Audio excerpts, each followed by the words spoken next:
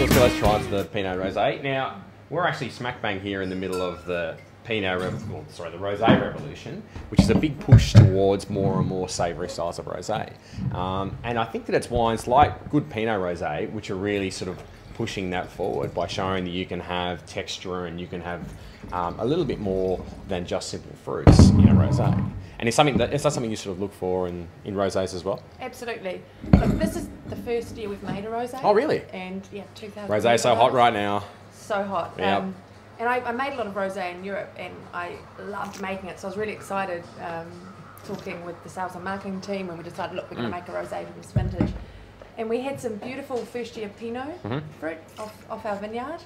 And this is the exact style that I wanted to make. Okay. Drier, definitely more Provence in style, but with texture, crunchy red fruit, acidity.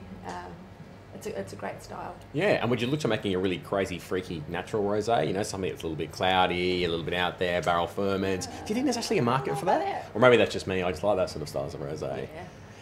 Yeah. But I reckon rosé is really getting bigger and bigger in Australia as more and more people realise that, particularly in a warm Australian summer, that rosé is just the ultimate drinking wine. Yeah, absolutely. You know, lunch in the sun. Lunch, yes, calamari, deck, seafood. Seafood, absolutely. Knock back a bottle of With all the that. It's very cuisine. easy. Yeah. So this being your first release, you haven't really. I mean, it's really only just come out, so you haven't really seen how it's gone. But No, exactly. I mean, I've been last week in Melbourne and Adelaide, and also in Queensland this week, Sydney. Oh, Queenslanders, they love rosé. They love their rosé. They dig rosé. Might be a bit dry for the Queenslanders, though. Sorry, Queenslanders, I don't mean that.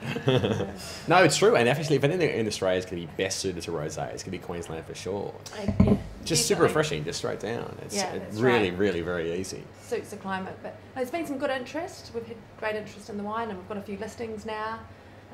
So, you know, we're looking now in Sydney to get a few more this week. So hopefully, we'll see it moving. We'll see if people get on the Rosé Revolution train.